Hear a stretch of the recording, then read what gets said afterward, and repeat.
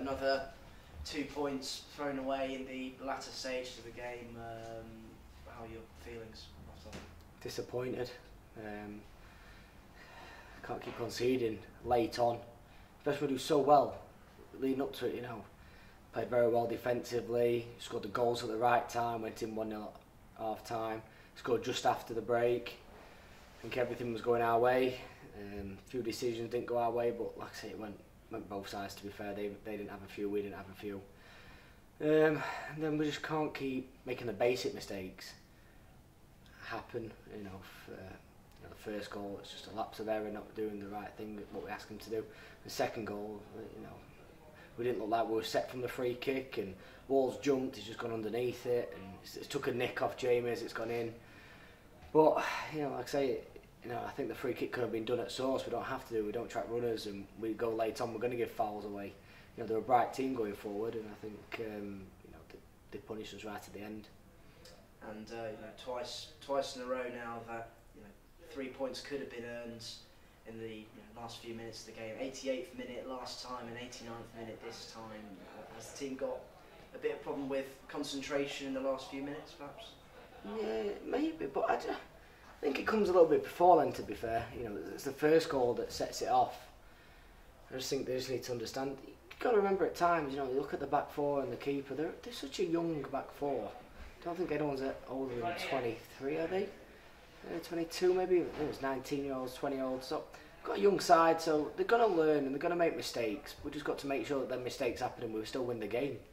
And obviously it's cost to say there's mistakes that have happened, but it's come from other areas as well. Tracking runners in midfield, not doing the job that we asked for the forward three.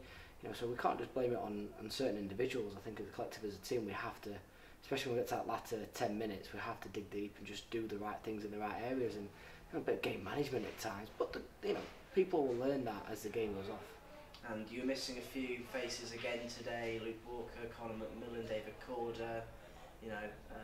Do you think perhaps we were missing a few of those faces today, especially in the second half? Maybe we needed a bit more in there. However, still expect the lads that are on there. I was talk about the young lads. They should be playing 90 minutes. I know, obviously Tuesday, Saturday for the past 3 or 4 weeks. It's probably not helping. However, they still should be able to deal with that for 90 minutes. But yeah, might be right. However, I just think that we did have enough to deal with it with the lads that we did have. It's just concentration at the right areas. That's all it is. Concentration and dealing with the things at the right area, and we didn't do it. Brandon Webster got his third goal in four games, if I'm right. It's a cracking finish as well. It's nice to know that we're getting goals from elsewhere on the pitch. Yeah, it's great. We've got young Elliot that's come in today, made his debut. I think as he's 17 years old, played full 90 minutes today, which was fantastic for him. On the right side of the three, Brandon today was excellent as well. Did his job really well. I think he it shows their team talk at half time. We're talking about putting him on his right foot. He can't deal with it. He pulls that out of the bag with his right foot again after doing it at Maltby. So the teams haven't learned. However, them two lads are progressing well, and Doug's has started scoring again. So it's good to see that our front three are scoring goals. Just like I say, just maybe 1 or 2 more, and we're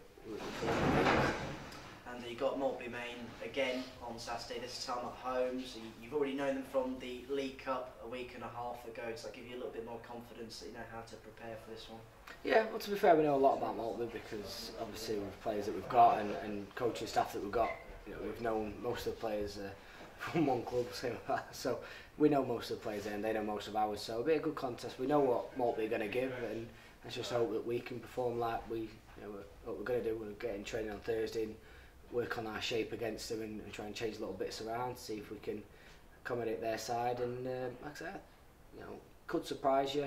The young lads that we've got, we deserved a break, and that break, I believe, will start on Saturday.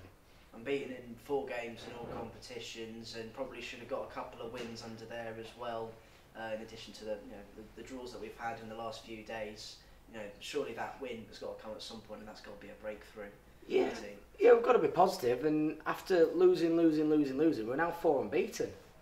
So we've got to take massive credit in that. And as long as we don't lose, we're gonna start climbing up the ladder again. We took 2 spaces up today just by getting a point. No, it's disappointing, and we want 3, which is great from. And the lads are distraught. We're distraught. We want 3 points. That's what we think we deserved. So, yeah, we're going to be distraught, but we've got to make sure that we take the positives out of it. It's another point, and undefeated. So now people are thinking, well, they're not going to turn over. That they need a battle. We need to do something to beat them, which is what we've asked from our young lads. So, like I said, they do that again on Saturday, and I'm sure we'll get the victory.